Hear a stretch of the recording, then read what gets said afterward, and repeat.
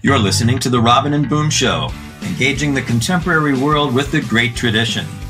Find us on our YouTube channel, our Facebook page, or on our website at robinmarkphillips.com or wherever you listen to podcasts. Now, here's today's co-host, Robin Phillips. Hello, thank you so much for joining us today. We've got an exciting show for you. Hello, Jason. How are you? Okay, Robin, how are you? Oh, I'm doing very well. You know, this year has been off to a tumultuous start for Americans. The controversy over the border wall led to the longest shutdown in government history. And now President Trump is attempting to use his executive power to declare a national emergency as a way of securing the funding he needs for the border wall. And just yesterday, we learned that the Senate voted to block the president's emergency declaration. And while this has been going on, the rhetoric about impeachment has been gaining momentum as the House Judiciary Committee investigates the possibility that the president may have been involved in obstruction of justice. So there's a lot of craziness going on right now. Jason, what do you think about all of this from your perspective overseas? Because you are an American, right? Absolutely. Born and raised. American as Johnny Cash and apple pie. Okay, but yet you've chosen to be an expat. Yeah, I'm abroad in Europe, teaching at a international school in one of the more up-and-coming countries in Europe, Estonia, which got its freedom from the Soviet Union back in the early 90s, is fully integrated into the West, NATO. And by the way, in Estonia, we pay our fair share. We pay our 2% or more of GDP for NATO. So, President Trump, if you're listening to this podcast, I hope you are. Estonia, we're doing our bit. Anyway, yeah, so I'm abroad in Europe, and what I found is that you can never leave America. America is the dominant country in the world. Wherever you go, America is going to be there in some way. Doesn't matter how big the Chinese economy is getting to be, America still dominates the world in many ways that I think a lot of Americans don't realize. Certainly in Europe. In Europe, America is a continuous presence, and Europeans pay very close attention to American politics. It's unbelievable. I'd say that many Europeans follow American politics more closely than Americans do.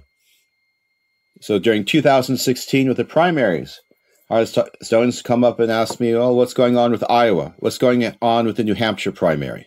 And while you, Robin, you've been talking about the border wall, we've just had some big political news here in Estonia. In Estonia, you might call the Estonian version of Trump the EKRE Party, Estonian Conservative Populist Party, is now in the position to become a member of the coalition of the government, breaking a taboo against a Trump-like party in Estonia. And just as in America, there's a lot of controversy over immigration and the border, there's a lot of controversy about that over in Estonia.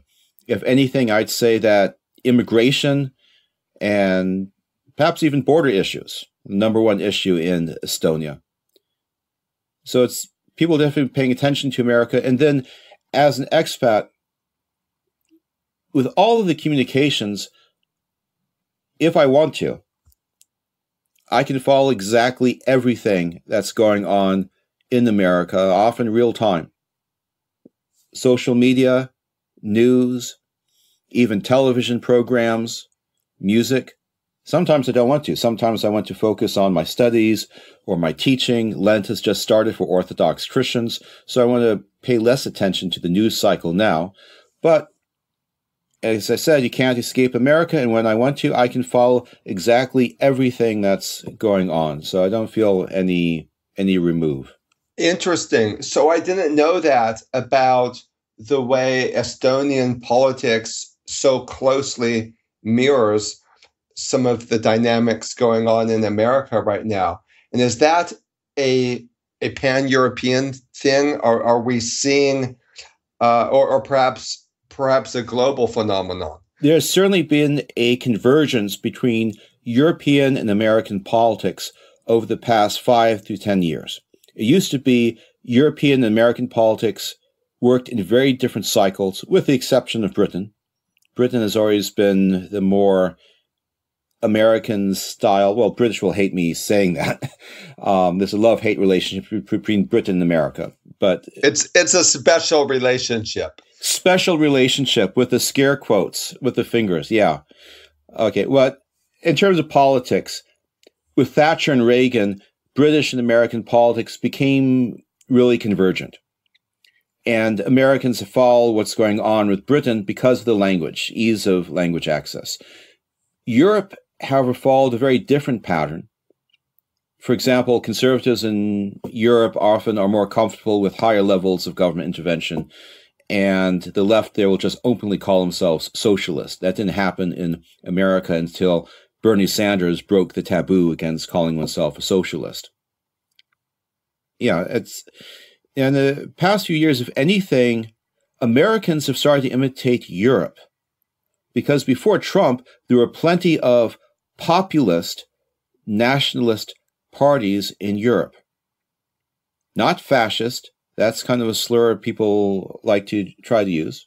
Well, there are some nationalist parties in Europe that I'd say are fascist or post-fascist, but there are plenty of nationalist parties that are really more like a kind of classical liberalism or trying to go back to a nation-state type of nationalism. And Trump's emergence is very much like that. He's the first European-style populist politician to appear in America. And surprisingly, he won. So it's not so much that Europe is echoing America as the Trump phenomenon is echoing currents that have been in Europe for some time now. Is that what I take you as saying? Yes, yeah, that's what I'm saying. So there's actually been a little bit of back and forth. In Europe, as I mentioned, conservatives traditionally have been more skeptical about the free market than in America. With Reagan, conservatives in Europe started embracing more free enterprise parties, policies, so there was an American influence on European politics. But now we're starting to see the Republican Party moving away from an uncritical admiration of the free market. And this emphasis on using protectionism, tariffs, make America great again through government support for manufacturing. These are traditional European policies. Interesting. So if we look from the perspective of social psychology at some of the undercurrents that are animating American political discourse at the moment, it seems clear that there is an increasing tribalism, as well as an increasing sense in which political relationships, both between individuals and between parties and between the different branches of government, in which these political relationships are becoming purely transactional as a zero-sum competition between winners and losers. And in this zero-sum state of affairs, questions of truth tend to collapse into questions about rights, and questions about rights tend to collapse into questions of power, and in particular, the competition for power among warring ideological groups. So it becomes very, very difficult to make appeals to the common good or to any objective framework that can adjudicate between the claims of these different tribes. So political discourse in the United States is in some sense spiraling into increased polarization, not so much in the sense of extreme, people going to the extremes, although we're seeing that too, but polarization in the sense that people, parties, and groups simply talk past each other without any common ground, without any common reference point to be able to dialogue intelligibly, I should say. So is this something we're seeing in the European context as well? Yes and no. In both America and Europe, the center is breaking down.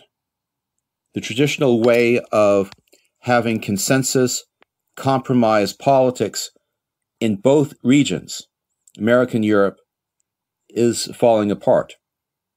So within the continent, the center-left parties, the equivalent of the American Democratic Party, they have been losing lots and lots of voters, really hemorrhaging. But also the center-right parties, equivalent of the Republican Party, have been going through their own crises. So in Germany, Merkel's Christian Democrats, they're getting a lot of trouble and pressure from Alternative for Germany, which is a pretty nationalist political party now. It is becoming increasingly nationalist. And it's really challenging the identity, the policies of Germany's equivalent of the Republican Party, the Christian Democrats.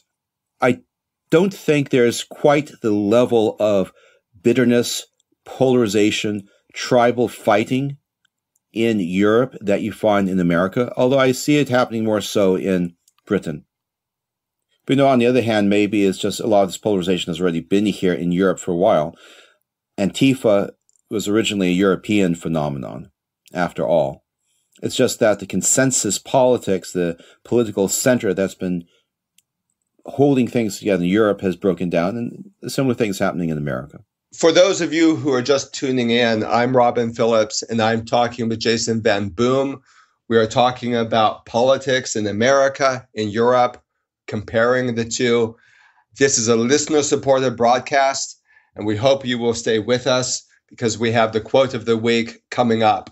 But before we get into the quote of the week, I wanted to just ask you another question, Jason. What are some of the philosophical and cultural correlates to these developments that we're seeing in America, where a lot of commentators have been saying that we are seeing the outworking of the state of affairs that Alistair McIntyre described in the first chapter of After Virtue, where there is no longer, even in principle, any way to return to a shared discourse that can lift us out of pure tribalism. Are the commentators who say that exaggerating? What's going on here as we look into the future and try to have a responsible Christian philosophical approach to the current political climate? That's a good question. It's basically, I would agree with those commentators. I also share the support for a restoration of virtue ethics in philosophy. I do believe that in the long run, a society cannot cohere unless there is a strong commitment to the common good. Philosophically, an idea of a common good cannot be sustained unless there's some sense of human nature and an end or purpose, some kind of what philosophers call teleology or final cause. But, things are not inevitable. I think that within liberalism, and I'm here meaning in the philosophical sense of ranging from classical liberalism to, say, the liberalism of Barack Obama, emphasis on rights, there's always a tension there.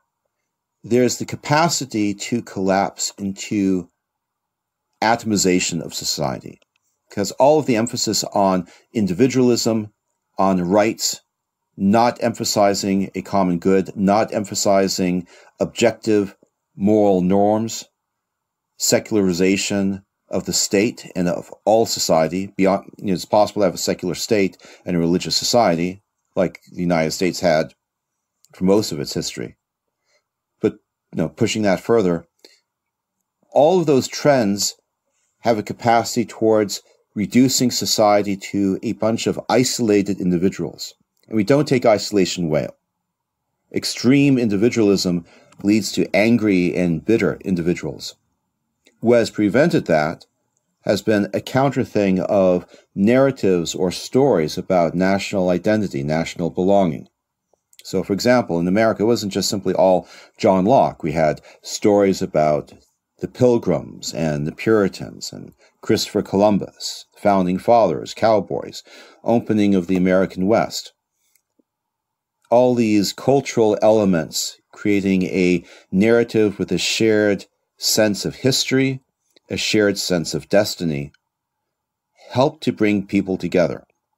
So for a while, despite the capacity for political classical liberalism to devolve into atomism, we were able to keep together with this common national narrative. There were some problems with that. There were a lot of problems in American history, such as slavery, the treatment of Native Americans, treatment of industrial workers, and so forth, which this narrative tended to gloss over. So some kind of criticism was necessary. But we've gone into an extreme in which there's no longer a national narrative. There's no longer a national story to hold Americans together. Europe is also feeling some of this. And I think this is part of the appeal for the various shades of nationalist parties in Europe. People do not want to become isolated individuals. So where are the roots? Where is the common home? Okay, so with regard to the collapse of common national narratives, I'm wondering if it's inevitable that as the narratives that give us cohesion collapse, that other symbols, myths, and metanarratives will rush in to fill the vacuum. And if so, what would you identify as some substitute myths, symbols, and narratives that are coming to animate American culture in the absence of these older points of cohesion? Yes, you'd think there'd be something to fill a void, but I don't see anything really quite filling the void right now. I'd say it's a kind of entrepreneurial moment, analogy with economic entrepreneurialism. There's a need, a big need. People have a need for cohesion, for community, for narrative, for identity. This need is not being met. So there's a lot of attempts to try to meet that need. There are a lot of different swirling currents, different types of symbols and meta-narratives that people are offering, trial balloons sometimes. And part of the chaos in our time is that we don't have anything yet to fill that void, and people can't agree on what there will be. I do think that there's a tendency towards an identitarianism on the right and an identitarianism on the left. Now, immediately when saying this, people will say, oh, you're making a false equivalence. I'm not attempting to say that there's moral identity, simply parallel phenomena of focusing on identity and the kind of tribal politics playing out in different ways on the left and right sides of the spectrum. Do we see perhaps the collapse of our meta-narratives into a splintering of micro-narratives that range everywhere from tribal identity to sports? I mean, sports and popular music give amazing cohesion to certain segments of society in a way that, and I guess baseball has been like that for a long time in American society. But are we seeing a migration of the symbolic to purely immanent expressions? By immanent expressions, you mean things such as sports, fashion, music? Exactly. Right. Well, we've always had that. The question is about its stability. So like you mentioned about baseball teams. In Europe, that's often fulfilled by soccer teams or European football. Sports have actually become much more important with the Industrial Revolution, the rise of mass cities as people leave the villages and towns, because of that need for cohesion. And actually, what you mentioned about that, it brings up the time when I was in the San Francisco Bay Area. See, it was the Giants who had won the World Series. And the whole city came together. Everyone was wearing the colors of the baseball team, the jerseys. It was like this identity of the baseball team had supplanted everything else for one day. And there was this general sense of euphoria, kind of mystic, uplift. I don't particularly follow sports. I'm actually I don't even remember if I got the name of the San Francisco baseball team correct. I'll probably be crucified for this. Yeah, that's correct. They're the Giants. They're the Giants. Okay, good. Actually, in my defense, I prefer college football. All right, so I'm a big Buckeyes fan. But in any case, even I, someone who's not super big into baseball, got kind of into that spirit. It was a good thing to see. I think what's happens is that what you call this immanent symbolism, that's just the symbols that people can immediately relate to. They're not necessarily very philosophical or theological things such as music and sports. When you do have deeper philosophical commitments underlying them, then that whole structure can work very well. We don't have these deeper underlying commitments anymore, and we're seeing actually a fracturing. So, for example, football has become extraordinarily politicized and divisive during the Trump administration, maybe starting before then too. So there's no area in American culture in which we can say that the majority of Americans are able to come together and forget their political differences. Interesting.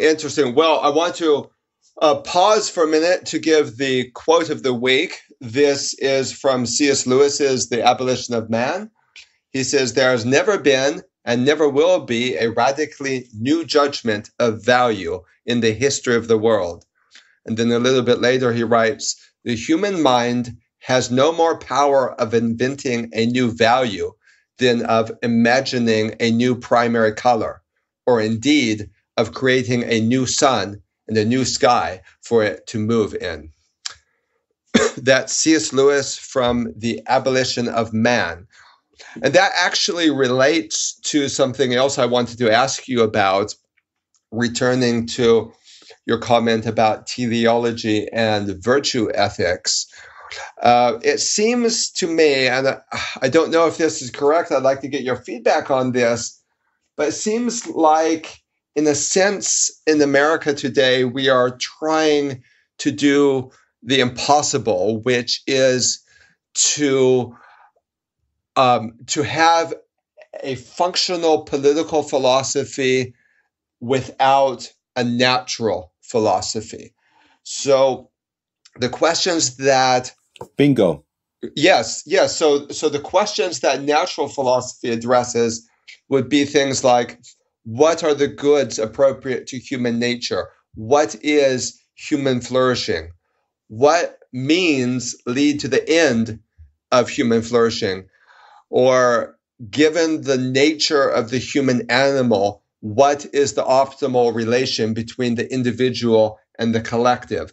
These are all basic questions of philosophy that precede political philosophy, even a purely operational and functional political philosophy.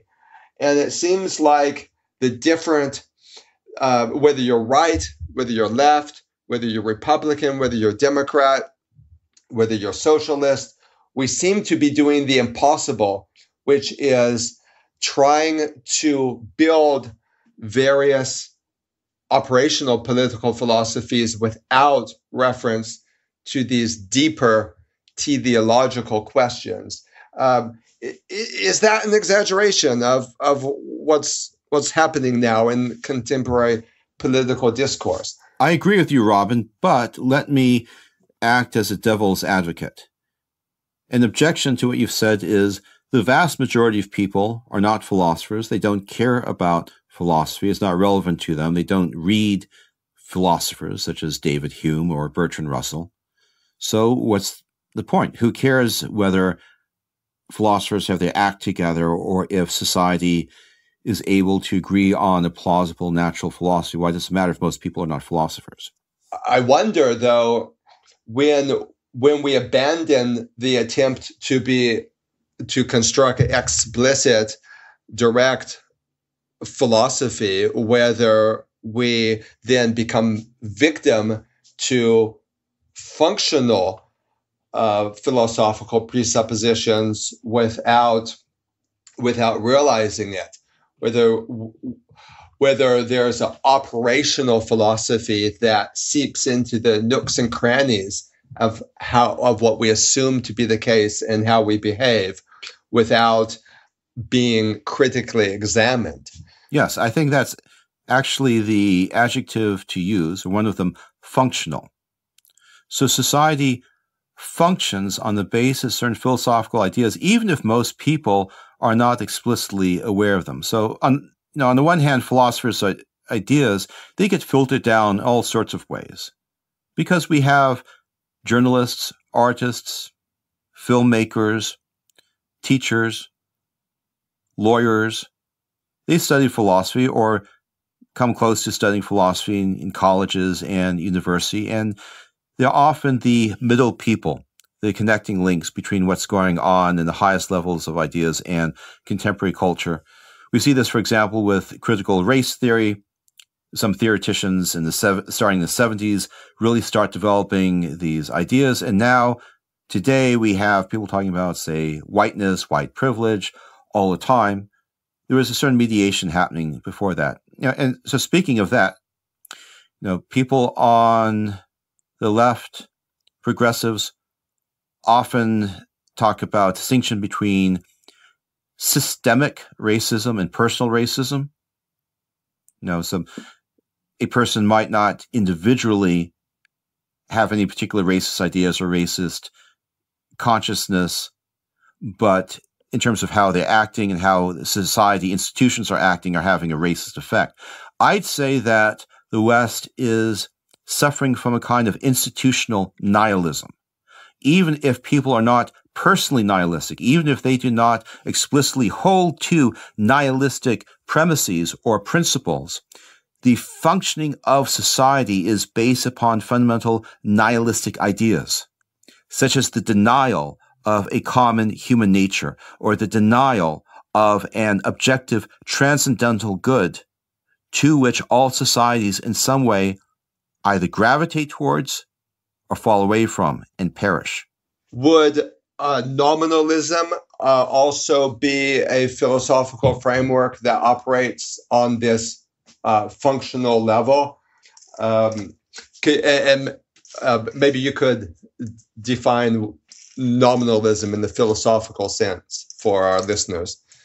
Robin, you've actually done more academic scholarly work on nominalism than I have, but I do teach about history of ideas. So I would say that what nominalism is about is this. In everyday life, we have terms that refer to important ideas. We use words such as truth, justice, beauty, order, freedom, equality. These fundamental ideas are used to evaluate things. So when we make a judgment about something, about being better or worse, in some way we're using these fundamental ideas. And the question is, what's the reality of these ideas? So Plato would say that these words refer to spiritual realities, real principles, real causes that operate behind the scenes of the phenomenal world. Aristotle would say that these words refer to ideas as present in things, that essences, attributes, forms, as embodied in the physical world we encounter. So many different ways can go with that. Both Platonists and Aristotelians will say that there's some kind of reality to which words such as truth, beauty, and justice refer to. Nominalism says these words are empty. They are hollow. They are nothing but words. There's only the phenomenal world. There are only phenomena. There's only the play of sight and sound and smell and taste. And we create these generalities, signifying them by words, but that's all they are. They are purely subjective constructs. No more solid than the breath we use to sound these words. It reminds me of the way in our contemporary world people are increasingly being they're increasingly suspicious of abstract truth and values within the world in which all epistemology has migrated to the immanent.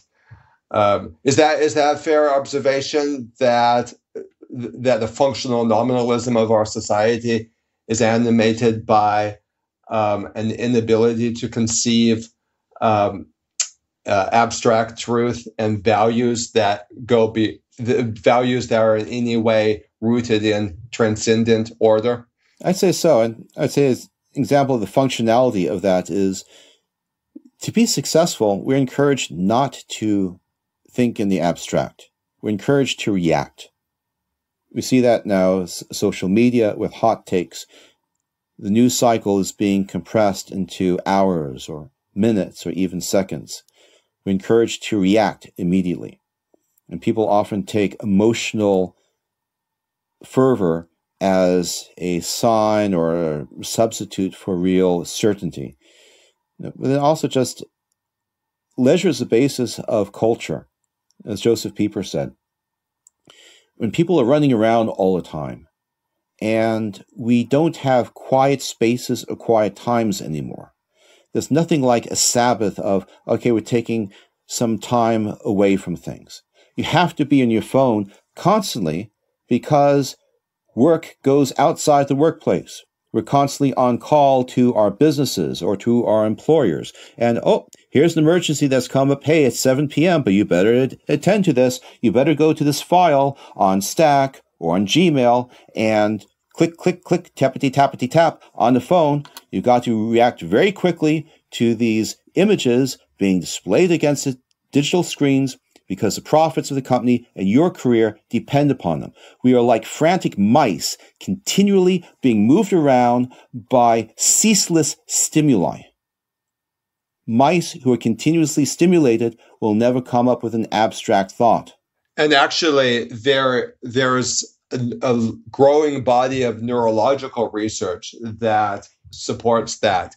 And I look forward to sharing that on future editions of this show. Well, thank you, Jason. I think it's been for me, it's been a very stimulating conversation. And I hope the same is true of our listeners. Thank you, Robin. It's been a great pleasure. And join us next week as Jason and I continue the great conversation. Thank you for listening to today's broadcast. The Robin and Boom Show is made possible through the generous support of listeners like you.